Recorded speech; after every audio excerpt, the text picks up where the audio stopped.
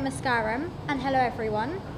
I've been really lucky to be given the opportunity to work for my first debut Telugu film.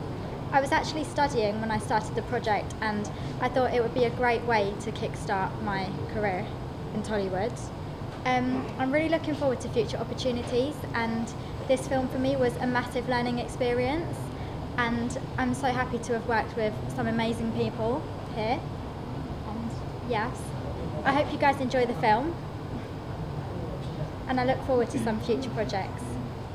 Thank you. So my character is quite a simple girl, however she's also fiery because she's the boss of an office, so you'll have to watch the film to find out more about my character. So was the working experience?